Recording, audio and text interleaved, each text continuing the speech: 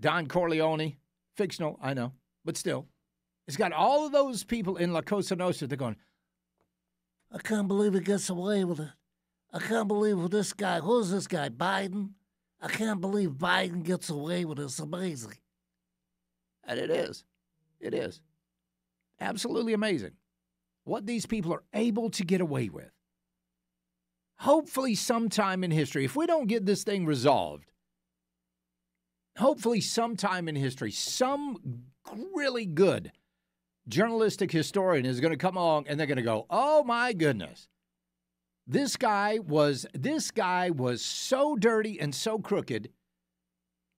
And not only that, so was Merrick Garland, so was Christopher Wray, so was Jim Comey, so all of these people just absolute dirt.